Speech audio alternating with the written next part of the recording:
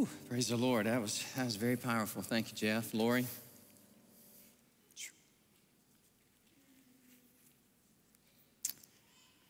It is well. Wow.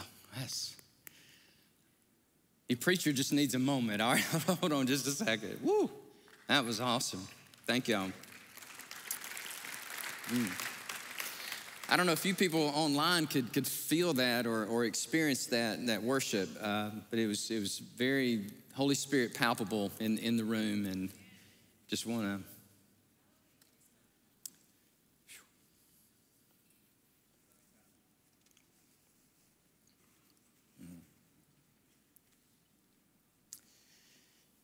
It's good.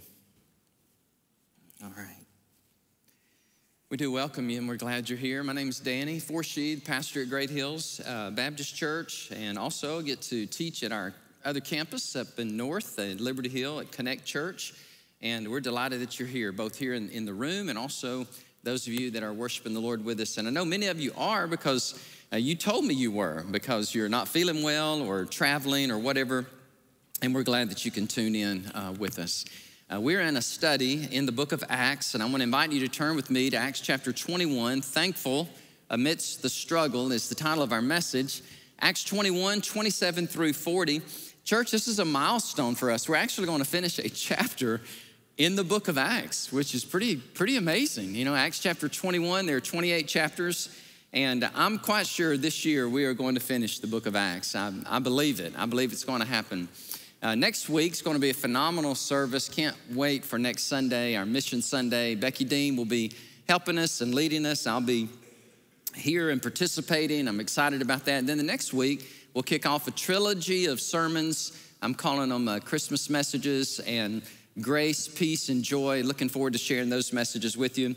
Then after the first of the year, we'll come back to Acts chapter 22. But for now, Acts chapter 21, the title again is Thankful in the Midst of our Struggle. As Jeff prayed a moment ago, the Apostle Paul is such a hero to us. His life is unveiled for us in the Word of God. He is a man on a mission. His mission is to preach the gospel to as many people as he possibly can.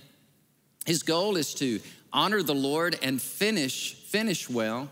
The year, and this is really important, the year is about AD 57. And I'll come back to that in a moment, why that's so significant. But AD 57 is the year the Apostle Paul has made his way to Jerusalem. Now, those of you that are new, and I want to be sensitive because I know lots of people join in this study as we're midway through or toward the end. And let me just welcome you in. He's finishing up his third missionary journey of 4. It's about AD 57. It's the year of Pentecost. Celebrating Pentecost. Jerusalem is jam-packed with people. There are people from all over the world who've come to Jerusalem to worship, to remember the harvest, but also to commemorate Moses' giving of the law. And so they are there. It is an electric time. It's an exciting time. The Apostle Paul has come off of his missionary journey. He has given a report to the church at Jerusalem. The church at Jerusalem has exploded in growth. There are about, I don't know how many thousands. I've heard as many as at the end of just a couple of centuries, there's as many as 250,000 people who are worshiping the Lord just in Jerusalem, not to mention all over the known world or the Roman world. And the Apostle Paul comes back. He gives a report as to what has happened, and then he shares an offering with them. They have taken up an offering and given it to the church at Jerusalem. And thank you, Church at Great Hills, for taking up such a generous offering last Sunday to go toward our harvest offering, toward the end of the year giving, which I know many of you continue to give as a harvest offering all the way through the end of December, and that's fantastic. We need it. We appreciate it. We want to finish 2022 in a strong way. It's a longer text.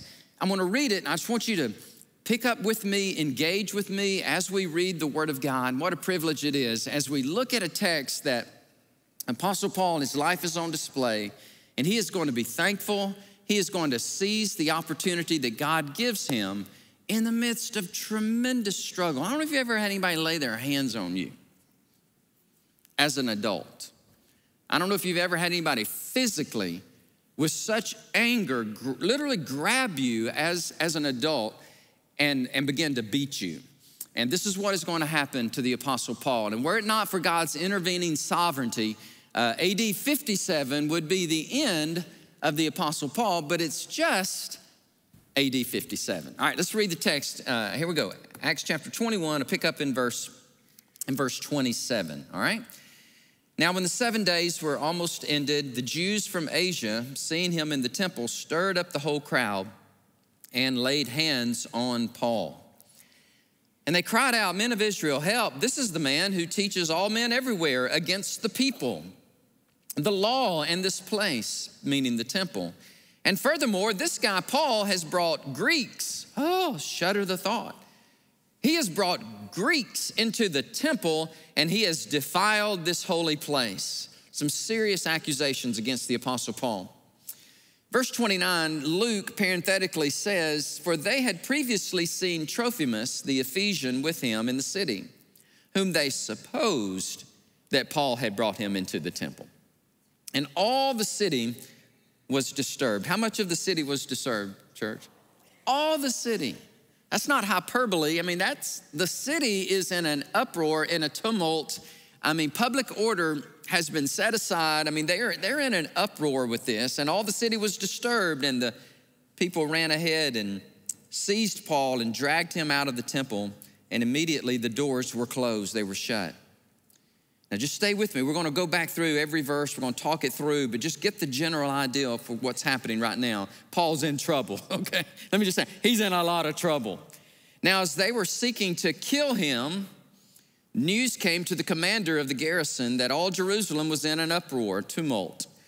He immediately took soldiers and centurions plural. A centurion is over 100 men. Now, if it's centurion plural, there's at least a minimum of how many men? Of 200 men.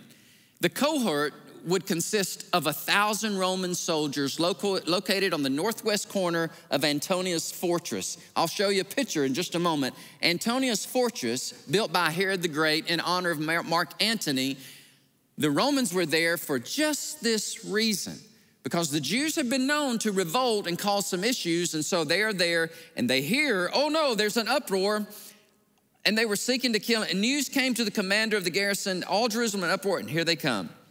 He immediately took soldiers and centurions, and they ran down to them, and when they saw the commander and the soldiers, well, they quit beating Paul. Beating Paul. Just wrap your mind around that for just a moment. This man of God, faithful missionary, great theologian, author of a whole lot of the New Testament, is beaten for his faith. And then the commander came near and took Paul and commanded him to be bound with 2 chains. And he asked him who he was. Who are you and what have you done? That's basically what is happening. You're definitely guilty. All these people hate you. Who are you? What have you done? And some among the multitude cried one thing and some another. So when he could not ascertain the truth because of the tumult, he commanded him to be taken into the barracks. And when he reached the stairs, he had to be carried by the soldiers because of the violence of the mob. For the multitude of the people followed after, crying out these words, "Away with him." Just remember, 27 years before this, almost the same location, they said the same thing about somebody else. Away with him. Crucify him.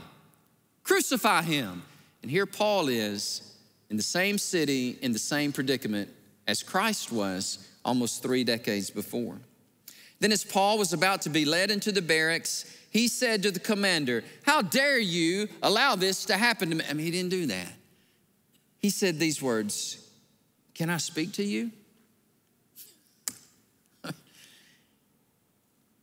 He replied, "Can you speak Greek?" Because Paul's speaking Greek to him.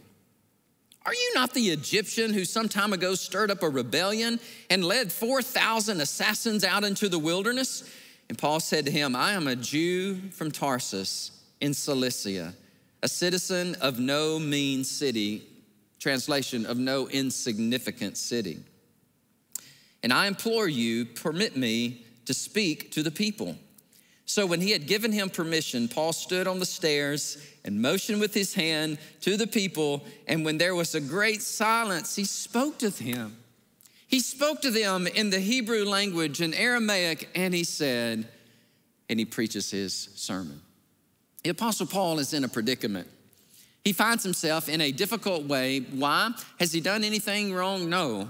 In fact, he's done everything God has asked him to do. In fact, Jesus has commissioned him to go and preach the gospel to the Gentiles and see Gentiles, people like us, right? You're either Jew or a Gentile. Gentiles are coming to faith in Christ. It's causing issues in the church at Jerusalem, and especially it's causing issues among the Jews and Judaism there at the capital city. You know, whenever we find ourselves in situations like this, we have one or two options before us. We can panic or we can pray. We can become very defensive and angry, or we can rely upon the Lord and seek God in the midst of our suffering. And Paul is just such a beautiful example here. And as I study his life, I'll probably say this a couple times today, I watch him and the way he responds to the situation, and it's so different than the way I would respond to the situation. I would become very defensive. I would be ready to fight. I'd be ready to plead my case, you know, and Paul's just, he has this wherewithal about him. He is so able to just be in the moment, trusting in God, knowing that God is going to take care of him. I've been following the life of a man I'm very interested in, and I've been watching him from a distance. His name is Timothy Keller. Many of you have read Timothy Keller. He's the pastor. He was the pastor of a Presbyterian church there in Manhattan called Redeemer Presbyterian. How many of y'all ever heard of him or read any of his? It's pretty amazing. His books, The Reason for God and The Prodigal God, have sold, I think, a couple of million copies each. Very prolific author. He pastored this church. They ran about 5,000 people, and he stepped down after 28 years of ministry in this church. And now he is serving in different capacities. He's mentoring lots of students, and he's gone into a different season of life 2 years ago. He was diagnosed with pancreatic cancer. And I've been reading him just this week as I was preparing this sermon and going over my message, and I was watching the life of Tim Keller as he was just revealing, kind of like Paul in this crucible, in this circumstance, you know, not asking for it, but it's come to it, like some of you. I mean, some of you on this holiday weekend, you find yourself with some suffering, with some difficulty, with some pressure. Look, you didn't ask for it, and you think you don't even really deserve it, but it's yours. And you have an opportunity here to embrace it and give it back to the Lord, or become very bitter. And here's what Tim Keller has done. He has chosen to say, God, I don't understand this. God, I really want more years to serve you and live for you. But Lord, I have this cancer, and God, I want you to help me and get me through it. And it's something interesting he said, you know, I've held the hands of people as a pastor, and I've been into the hospice situations in hospitals, and I've literally watched people take their last breath, but I was totally unprepared for this. Because he said, I'm seeing my mortality face to face. I do recommend his book, The Prodigal God. In this book, he says, whatever you do, Christian, don't become bitter when your trial comes. Don't become angry with God. Don't become angry with yourself, but trust in God even in the midst of the struggle. He said, if you choose not to, here's what will happen. You will become the elder brother in the parable of the prodigal son. He says, the first sign that you are an elder brother spirit is when your life doesn't go as you want. You are not just sorrowful, but you're deeply angry and bitter. When life doesn't go the way you want, you're not just sorrowful, but you're very angry and bitter. If you feel that you have not been good enough or evil things have happened, then you're going to swing between the two poles of, I hate thee, or I hate me. End of quote. But not Paul. I look at his life and I'm just swept up in the tide of his maturity and his walk with Christ. And so today I want to walk through the text with you. The first thing I want to explore with you is the suffering that Paul is experiencing. It is intense. He goes to the temple. Remember last week, if you were here, if not, let me just catch you up. The Apostle Paul has been accused of hating his own people, right? Hating the law, hating the temple, hating the Jews, and even bringing now a Gentile within the inner sanctum of the temple area. It's like, oh my goodness, what is happening? And so Paul comes in and he acquiesces. He allows himself to do what James the elder and the other pastors there in the church of Jerusalem, they said, Paul, we got this idea, if you would, take these Jews who are taking the Nazirite vow, go with them to the temple. If you go with them to the temple and pay their sacrifices and they pay to have their hair cut and there's this whole Nazirite vow that they're taking, then everybody will see Paul associated with Judaism, and then all of your critics will know, hey, Paul is not against us as Jews. Yes, he has become a Christian, but he has not thrown out his Judaism. He still loves us. He still respects us. Paul, if you'll do this, trust me, if you'll do this, then people will say and they will see, go, okay, Paul is still okay. He's still with us. So Paul goes, all right, I'll do it. Oh my word. He goes from the frying pan to the fire. He goes into the temple, and when he is performing this ceremony, you know, people are watching him, and then it just breaks loose. Let me explain again, like I did last week. The reason Paul is going through this litany of sacrifices and ceremonies and Nazirite law, he said, I will, look at this, 1 Corinthians chapter 9, I love this. He says, to the Jews, I became a Jew, that I might win them. To those who are under the law, as under the law, that I might win those who are under the law. To the weak, he said, I will become weak. I will do anything and everything possible that I might win them. I have become, what does it say? Some things, I've become all things to all people, that I might by some means save them. So here he is in verse 27, and the Jews from Ephesus come. Remember, Paul spends 3 years in Ephesus. They have made the journey from Ephesus, Turkey, modern day Turkey. They've made their way all the way to Jerusalem. And I can't help but think they've made their way there because they know Paul's going to be there, and this may be an opportunity for them to seize him and to have him not only persecuted, but killed. And so they cry out, they say, oh no, Paul, you have done the following things. And here they are, these 4 things. Number 1, you're anti-Semitic. You no longer care for the Jewish people. Number 2, you oppose the law. That is very inflammatory. Remember, this is the Feast of Pentecost.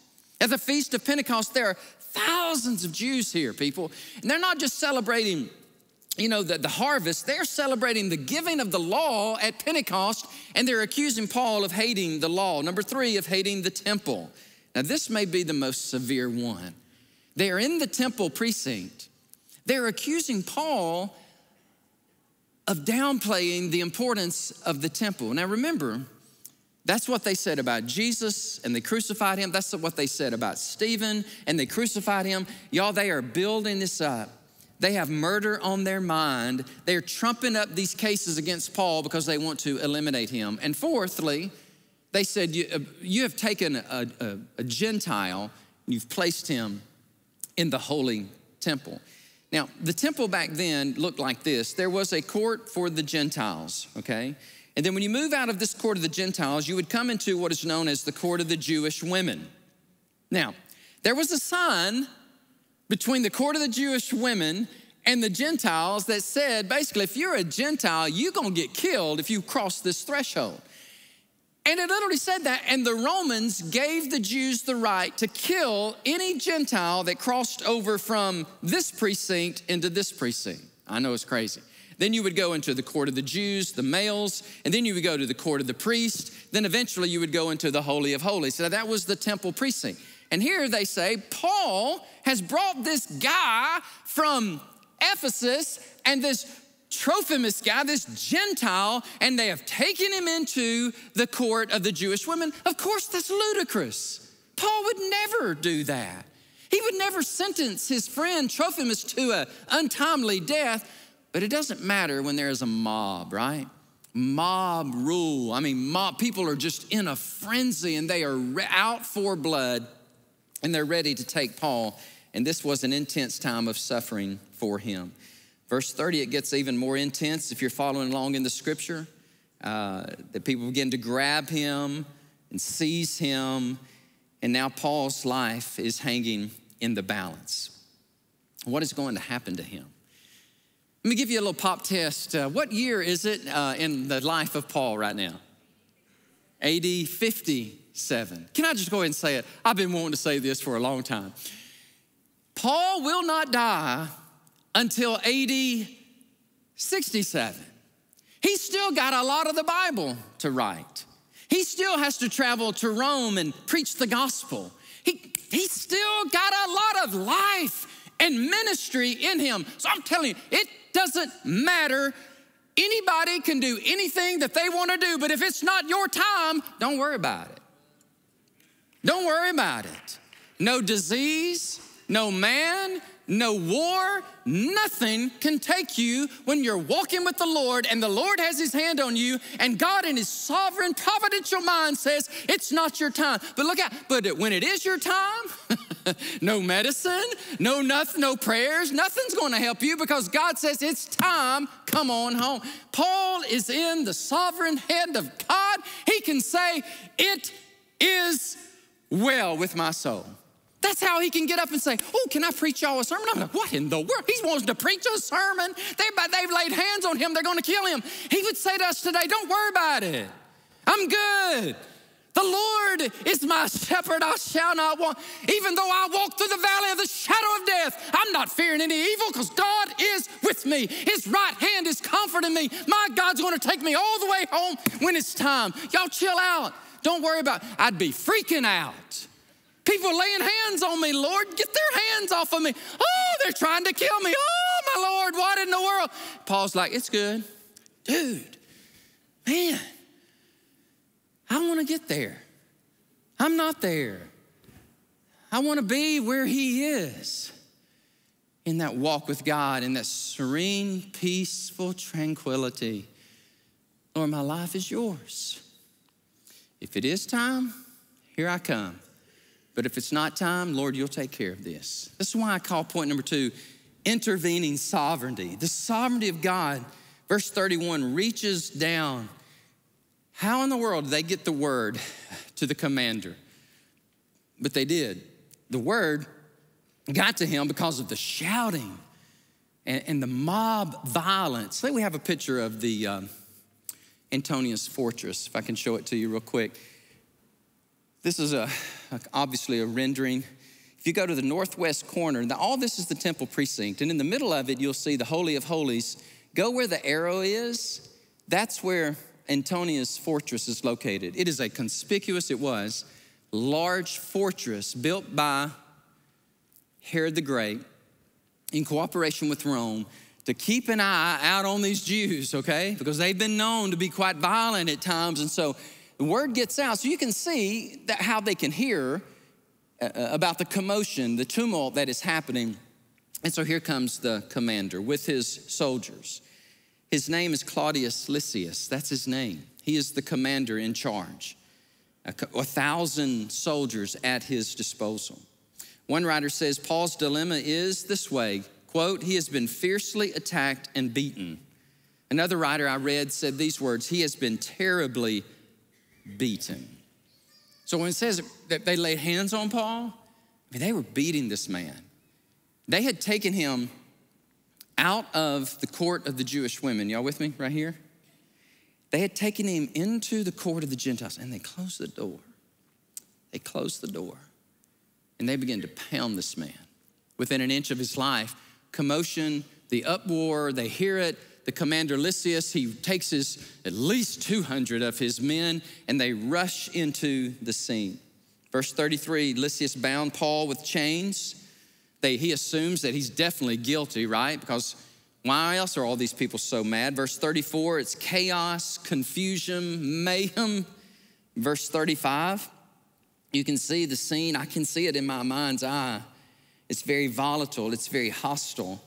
And here they take Paul and they lead him up those stairs. I showed you a moment ago that fortress. And they're trying to get him away from the crowd. Where's God?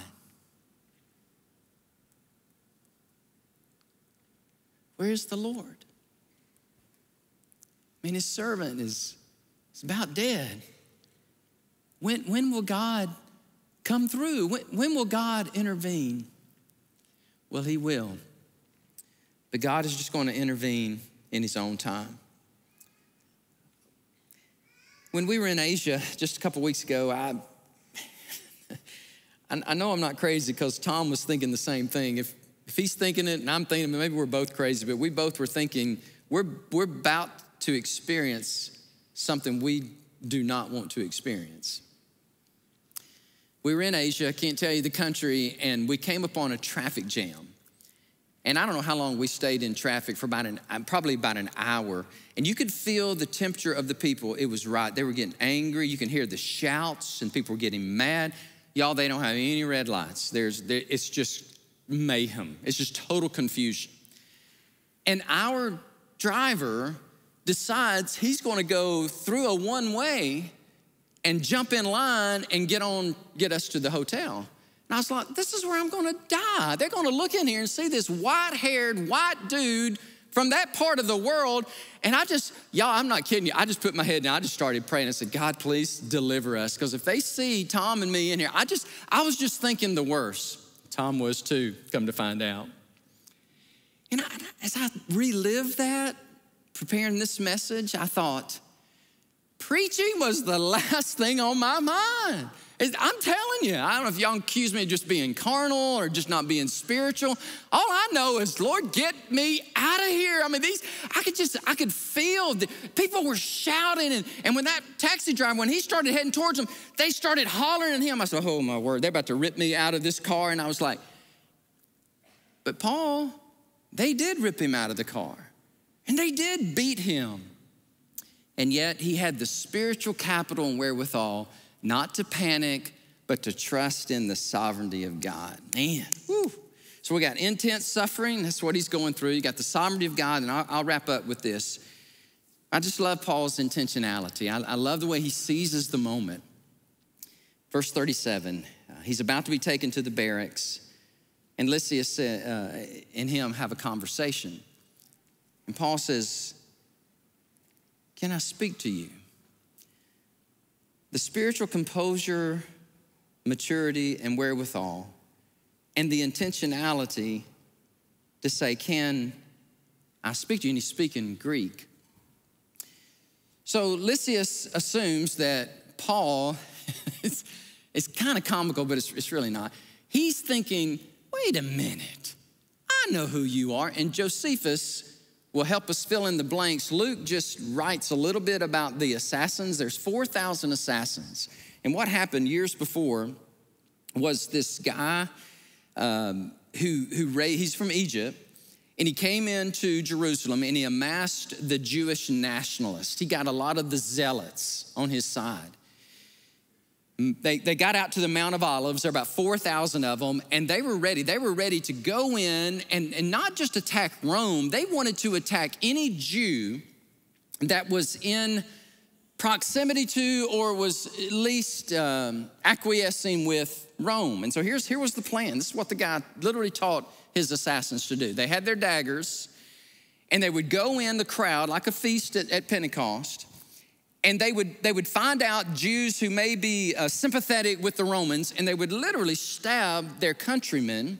And then they would do one of two things. They would pull out their dagger and take off and run, or they would hide their dagger and go, oh, help. They would pretend to be one of the mourners. It's chaos. Lysias says, you're that guy. You're the guy we were looking for. You're that assassin from Egypt. And that's when Paul said, I'm no Gentile, dude. I'm a Jew. And he just set him straight. He said, that is not me. He said, I am from Cilicia. And he said, that is no mean city. In other words, that is not an insignificant city. It's located in southern Turkey today on the Mediterranean coast. It had a library that rivaled the library of Athens and Alexandria. Athens of Europe and Alexandria of Africa, there in Turkey was Cilicia. Paul is basically saying, look, I'm not some uneducated Philistine Gentile. I am a Jew, and you need to know that. I mean, just again, the wherewithal that Paul could just take command of the situation. And then he says, now that we've settled that, Is it okay if I talk to these people? I'm like, dude, what are you doing? Help me, Lord, help me. Paul, what are you doing? Listen, is it okay? Can I speak to these people. I know they just tried to kill me. They about beat me to death, but I want to share something with them. Here's what he's going to share. And we'll wait for a few weeks to go through the sermon, but basically it's Romans 10, chapter 1, and it goes something like this. Brethren, my heart's desire, my prayer to God for my people is that they may be saved. Wow, what a guy. What a saint. What an example for us. Chuck Swindoll in his book on Paul says, here you have grit under pressure. Most of us would be calling our attorneys, but not Paul. He is bruised and battered and begrimed, one another author says, and he is disheveled, but he is quickly in command of the situation. In verse 40, you just see the portrait of courage and compassion, this man of God. You can tell a lot about a person when things don't go their way. And the more I parse that statement and I read that, the more I'm convicted of that. Because if things don't go our way, then the real self, the real what's in our heart begins to come out of our mouth.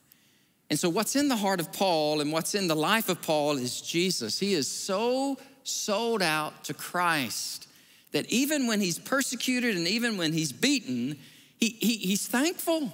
I mean, he's just like, look, I'm gonna give thanks to God, I'm gonna give praise to God, and I'm gonna take this opportunity to tell even the people who are trying to kill me about the Lord. Can I just encourage you as I close with this? If Paul can do this within an inch of his life at the fortress, can you and I not do this in our neighborhood? Can you and I not do this in our workplace? Students, can you and I not take a stand for Christ in the university or the college or our schools? My point is, if God's sovereign hand can intervene and help Paul and give him everything that he needs so that he can bear witness for Christ, I believe God will do the same thing for us. Whew. Some of you are like, that's the most unique Thanksgiving sermon I think I've ever heard. And you're right. I was like, this is going to be an interesting text, Lord. You sure you want me to preach? Lord, I can go to Psalm 100 and give us the 7 reasons why we're to be thankful. And the Lord's like, you preach this. So, okay, so I did. So I preached it. And, you know, I watched, you know, been running a lot, training for this race, and I was running the other day, and I listened to all the videos of the Pastor Appreciation Month that y'all did, and amen. And man, it blessed me so much, and I thank y'all. So many of you did these little videos and told me you appreciate Ashley and me and our ministry. And one of you said something that really spoke to my heart. It all spoke to my heart, but this is what she said. She said, Pastor, you know those times when you say a lot, I don't know who this is for, but then I say it? She goes, a lot of times it's for me. So I don't know who this is for. Maybe just been for me. Because I so want to be walking with the Lord that even when things are seemingly falling apart and the suffering is intense, but if I could just wait and see the sovereign hand of God intervene, and even in that situation to be intentional for the Lord, that's where I want to be. So I want to ask y'all if you would join me in prayer as we wrap up our sermon part of the service and have our invitations. My joy to be able to share this message with you. And as we just contemplate for a few moments how the Holy Spirit has spoken to you, can I just kind of lean into that with you for a moment? Maybe you're here today and the elder brother, I mean, you don't get your way and whoo, it gets ugly. Things come out of your mouth that are deep within the recesses of your heart, and it's not pretty. Instead of feeling shame and saying, I'm hopeless, I'm pitiful, I'm horrible, why don't you just say, Lord, forgive me, please help me. I want to do better. How about that? I like that. Lord, I'm sorry. Would you please help me? And I want to do better. That would be an awesome response. This whole sermon would be worth it if I knew that you would have that conversation with the Lord today and to say, Lord, I'm not where I need to be. And it's revealed oftentimes in the crucible of pain and temptation and suffering. But Lord, thank you that you don't leave me there, that you love me too much to do that. You're maturing me and helping me grow and mature in my walk with you. Thank you, Lord. And please help me, Lord, that in those situations, when I'm tempted or even when I'm hurt, that I would not lash out or become defensive, but Lord, I would actually have the spiritual wherewithal to share the gospel. Woo, wouldn't that be awesome? Maybe you're here today and you listen to a message like this, you retrace the life of a saint like Paul, and you're like, oh my word, what is this? Is this Christianity? Is this what it means to be a follower of Christ, so that you have that kind of spirituality that you can face life and death in a situation like that and you can have peace? Yep, that's it. This is the life. This is the life that only Jesus can offer. And it's yours and it's mine for the taking. And it just begins with a simple, whoo, Lord, I need you. Anybody like that here today? My head is bowed and my eyes are closed, but I'm gonna say it again. Woo, Lord, I need you. I wonder if you'd say that today. Some of you for the very first time, with humility and with conviction, say, Lord, I need you, I really do. I've been trying to do this thing on my own called life, and it's not working out very good. And Lord, I'm gonna ask you to help me. I'm gonna ask you to save me. Lord, I want you to come into my life right here, right now on Thanksgiving holiday, hallelujah, 2022. Jesus, come into my heart. I invite you to do that right here and right now. We're gonna have an invitation. We're gonna stand in a moment. We're gonna sing a song. We're gonna greet one another and pray with each other. And we would love to meet you and greet you and pray for you if you'll come and let us do that. Let us have that moment with you this morning. That's why our pastors, I wanna go ahead and invite them, you pastors and our staff and deacons, if y'all make your way on up here and just help us and maybe just come and pray and just welcome people as we gather around the word of God, around the cross of Jesus, as the church be the church. Maybe you're broken, maybe you're hurting, maybe you just, maybe you're like, oh, that message was for me and I need prayer, I need help, I need encouragement. You come. Father, we thank you for your word. It is life, God. It is, what a joy it is to read it, to preach it, and now, Lord, by the power of the Holy Spirit, to live it. Would you give us that strength, oh God, we pray. Lord, I am praying.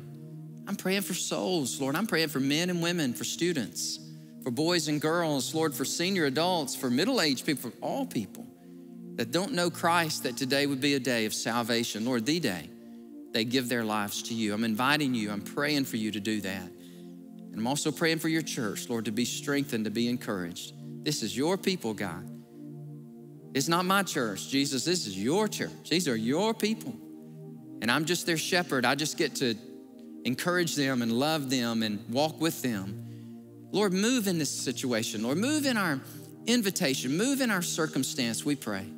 In Jesus' name, amen. I do invite you to stand, and God bless you as you stand in a spirit of reverence and prayer. Many of you, some of you want to come. You come and you kneel or talk to one of our pastors. God bless you as you come.